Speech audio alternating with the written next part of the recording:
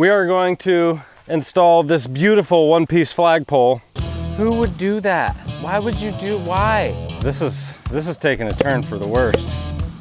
We have failed. And sometimes you have to improvise because your conditions may be different than the ones shown in the video. Or let's say you need to put some handrail up. Hey, hey, hey, hey! Minions, stop! Stop, stop. As you'll see behind me, the minions are hard at work already without any direction whatsoever. It's just probably gonna be an issue. When we bought the house, there was a beautiful flagpole in our front yard. And then we showed up to move in, no flagpole. I was very disappointed with the old owner for taking the flagpole that was clearly part of the sale but didn't pitch fit. And so this beautiful flagpole, which is very hot, it's very, very hot. We are going to install this beautiful one-piece flagpole from Wyoming all the way to Florida on the top of a U-Haul. We're gonna put that in right here, and these gentlemen are going to assist. And luckily, because I hang out with the HAXMAN, he's got a great video on his channel, and I thought, you know what, I'll use all his tips and tricks to install my flagpole. Tools you're gonna need for today's project are a shovel, or maybe some post hole diggers, way to mix your concrete, and a level. That's about it. That should be all we need. I watched the video, I think that's about all he had. Oh, and one other thing, child labor. What did you find? They literally put concrete in it. All the way around, all the way till here. Who would do that? Why would you do, why? Why? Why so much? Why so much concrete? The good thing is that from my experience as a fence builder, I bet we have a really like a lot of concrete, but I bet it's like really shallow. That's my guess. Dude, that is a lot of concrete. This is not good. Okay, so you're probably asking yourself, well, surely a guy with shoes that bright has an intellect equally as bright. Why don't you just put the pole inside the hole? Ah. Uno problemo. Bloop. It don't fit. This is not going to be a typical installation. Here my whole plan was to show all the easy ways that the HAXMAN could have done his flagpole easier, and it turns out that's not going to work. This is taking a turn for the worst. Ooh, let's see how deep this is.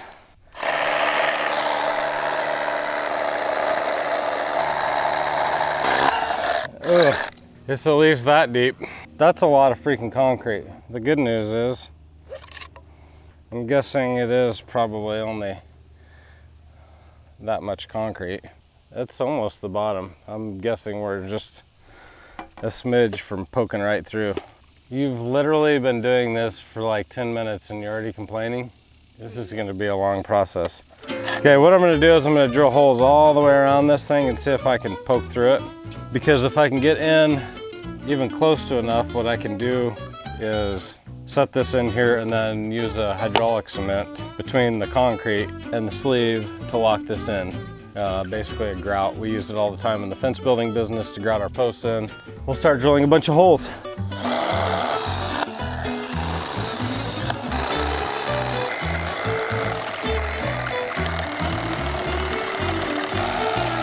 My original idea for this video was to say, did the HAXMAN get it wrong when he said his flagpole? Is there an easier way? And I wanted to answer the question, is there an easier way? The answer here is no, this is not gonna be easier. We either have to pull up this massive amount of concrete here, which seemed like a lot of work, or we can try and chip out some of this concrete and set a new sleeve inside of it, which is what we decided to do. So I've got all the holes drilled. We have 1, 2, 3, 4, 13, 14, 15, 16. So we have 16 holes drilled around the circumference of this. And I watched a video on HAXMAN's channel where he told us that the formula for calculating the circumference of a circle was like pi diameter, but I always knew it as 2 pi r. So which one of us is right? I think he's wrong. I think he got that math wrong. I don't know, I just drilled enough holes. And so we've got that step done. The next step is to chip out this concrete somehow. I have a bit here, but what I'm hoping is that if I just start beating on it enough, maybe it'll start cracking. I don't really know. I don't really have a good plan. I have a good plan for when the concrete's gone. That's where my plan really starts.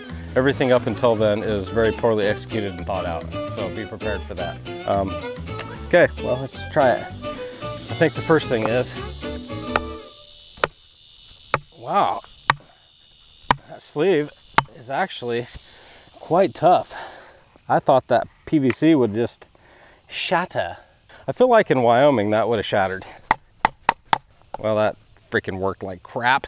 Poorly executed plan number 1, if you're counting. I would have liked that to just break, to be very honest. It's always easier to chip concrete into another hole, but when you don't have a good hole to start with, it makes it a lot more difficult. I can tell you that I'm glad I drilled larger holes rather than smaller. You can kind of put the bit at an angle and start off like this. And then it just kind of goes down, but the shaft stays inside of my already pre-drilled hole. So we can actually get pretty deep doing it this way. Uh-oh. And then you get your bit stuck. I feel like this is not making the problem easier.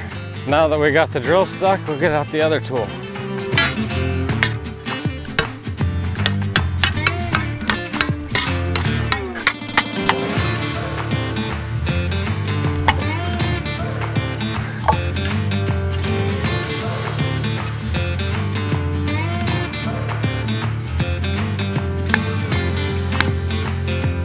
This is kind of like when you get your chainsaw stuck chopping down a tree.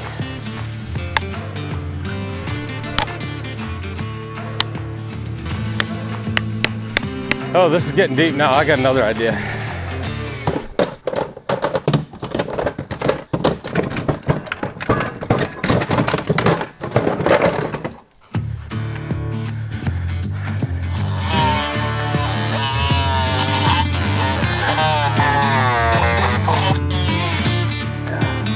This is definitely not going to be easy.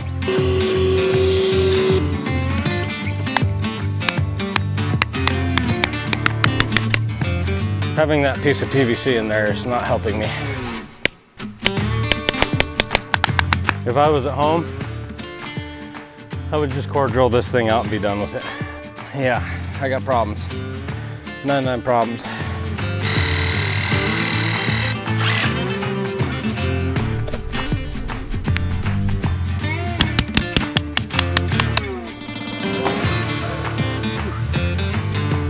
Okay,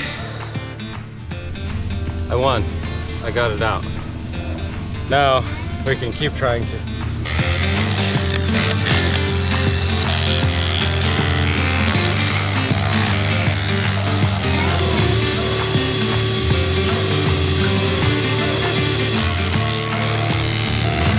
The real question is, what do I do when I get down there past this bit length? I also think I can't stop now because the world's counting on me to get this hole done the hard way.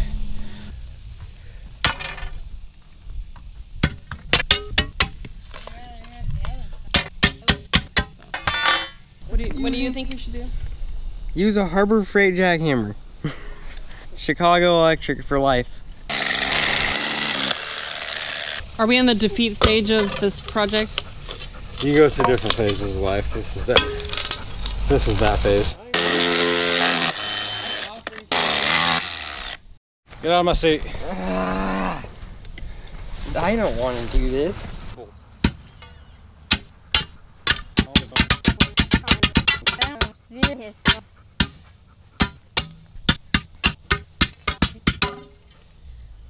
The word you're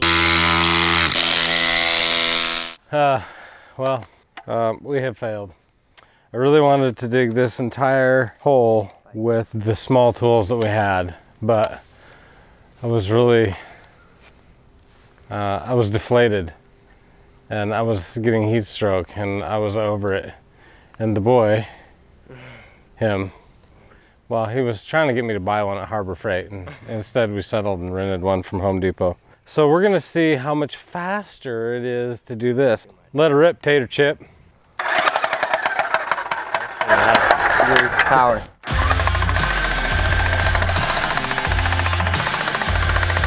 I'm enjoying watching.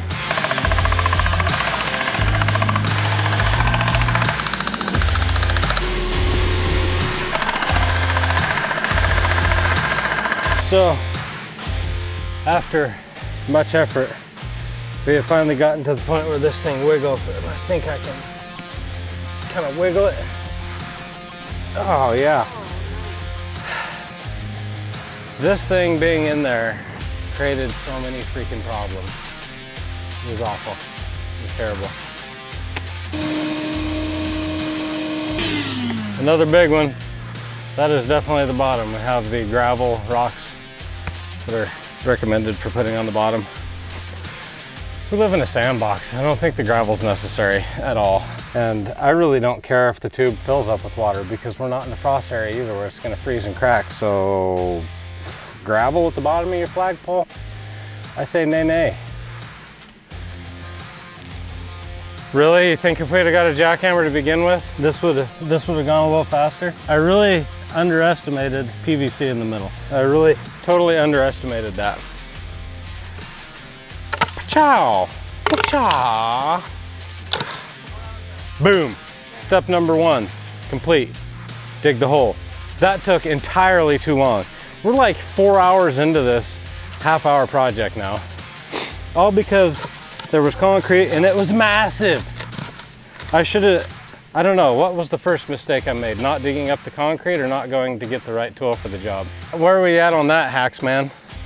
I feel like you didn't really prepare me for what if I needed to replace my existing flagpole. That's where I'm gonna pick up and save all you folks, you fine folks, some time. Get the right tool for the job, even if you have to go to Home Depot and rent it. Okay, now that we're assured we will drain, because we have gravel and dirt and nothing but a beach here, there's sand under here, we will start with the next step and on to the garage. So what we're gonna use here is not my favorite stuff, but right here, we're gonna use some anchoring cement, some Quickcrete anchoring cement.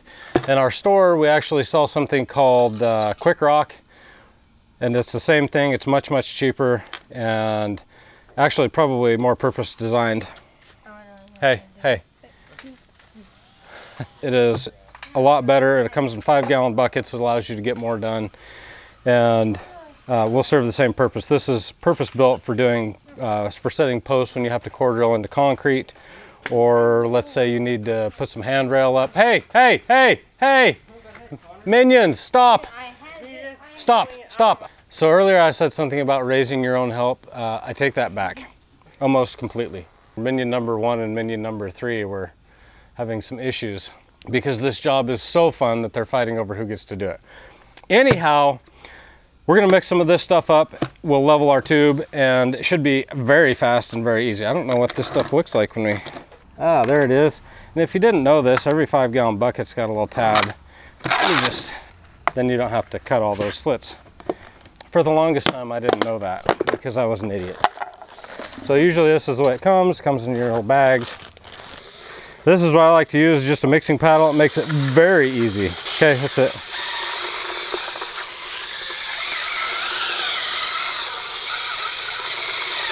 We're just trying to get it all mixed up, make sure there's no dry stuff in the corners, push the paddle all the way to the bottom. Okay, you ready with your hose? I'm gonna need more water.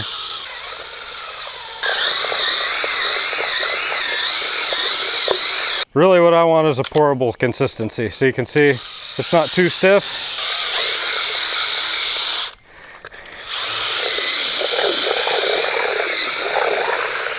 This one's a little soupy. I got a little aggressive, but it'll work.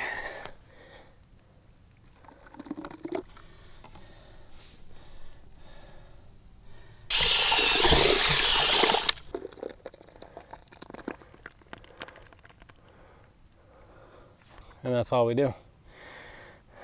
It's self-leveling as well. It'll force all the water out. This stuff will be a little weaker than if I had mixed it with less water, but it'll still turn out to be a couple thousand PSI in about 15 minutes. All right, well, you can see this stuff's already getting solid. This stuff's getting solid. This is really incredibly brittle, so when it cures, you'll be able to just tap this stuff and it'll snap right off. We'll clean up and then we'll show you how we set the flagpole, because you're probably thinking, hey, that's a 4-inch pipe and we only have a 3-inch flagpole, it's going to be all wobbly. We'll show you how we solve that problem while still making it removable later on. So we've got the old sleeve out, we've poured the new one, and I would just like to say at this point in the video that the HAXMAN was completely wrong. Everything he told me about installing a flagpole was completely wrong, and I feel cheated and lied to.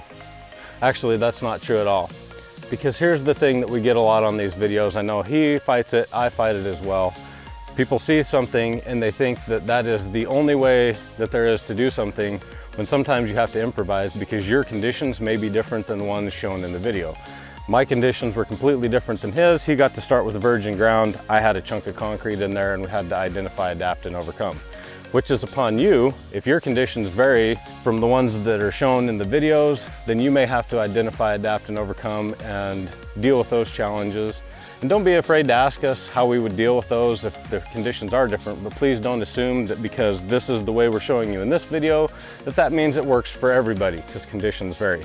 And one other thing, I would like to amend my tools needed for this project to a hammer drill, a breaker, a reciprocating saw, a squiggly saw, concrete chisel, a level, a mixing paddle for your concrete, a jackhammer, a couple trips to Home Depot, water, lots of water, lawn chairs for all the spectators, and about 6 hours. 6 hours of hard manual labor. So that's the amended tool list if you're going to undertake a project like this based on my new calculations. With that out of the way, we're going to show you now, because his pipe fit his, or his sleeve fit his flagpole exactly. We have a sleeve that is quite a bit larger. In fact, we will show you that here. We have a 3-inch flagpole and a 4-inch sleeve. So you can tell it's a little sloppy, and we would not want this flagpole flopping around. So we're going to show you how to deal with that, because this is very common in the flagpole industry. A lot of times they will send you with a much larger sleeve and a flagpole, and there's a secret to getting that so that it doesn't wobble around and is perfectly straight up and down, and also leaves it so that it's removable later on if you ever need to remove this. So if you're wondering where this flagpole came from, I bought this from Colonial Flags. In fact, our company SWI has installed flagpoles for people. So if you need a flagpole installed, give one of our estimators a call. You'll notice that this flagpole is single piece and it has a lot better cleat and also a much higher wind load rating than what you will find at the hardware stores. So we are simply going to put it in the hole like that. Ooh, that's loud. So the secret to installing your flagpole, once you've got a sleeve in place that's a little bit too big, is to use some sand. And what works best is really dry masonry sand, or you can do like we did and clean out your shop vac from your car that goes to the beach all the time and get the sand out of there. So we've got this sand that we have slowly accumulated over many trips to the beach, and that's what we'll do. We'll take this sand. So once you've leveled it up, you just slowly add sand, which we've already leveled this up, and we'll just top this off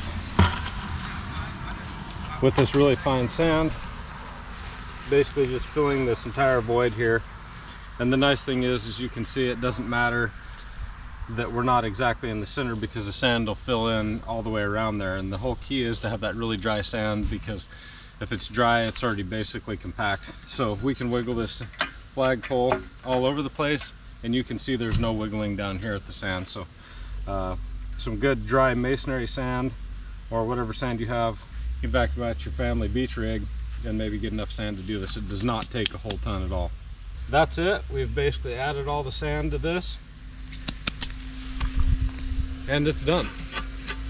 So once you've done that, and we could seal that off from rain or something, but there's really no purpose to do that. So once you've done that, now we can string the flagpole and raise our flags.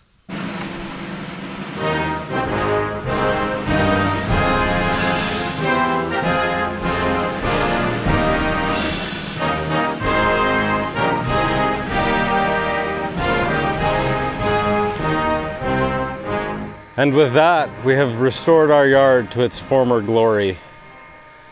So hopefully you enjoyed that and you understand that the HAXMAN did not mess up on his installation video. We showed you a couple tricks in case your pipe's a little bit larger, how you can sand your flagpole in and still make it removable. So if your sleeve is bigger than your pole, you can get your flagpole vertical. And that also works really well if you need to re-level it later on or something happens. So other than that, if you're a contractor and you're coming to our channel, be sure to follow Successful Contractor. Check that channel out. There's going to be a lot of really great content. If you're a up-and-coming contractor or a contractor trying to do a better job, you'll get to follow my story from the very ground level, from scratch, as we build a company here in Florida without any connections, little to no money, and show people how they can become contractors if they're looking to get into the contracting business, and hopefully avoid a lot of the mistakes that we made coming up. So all that coming up. Be sure to subscribe. Thanks for watching. Until next time, you have a good dang day.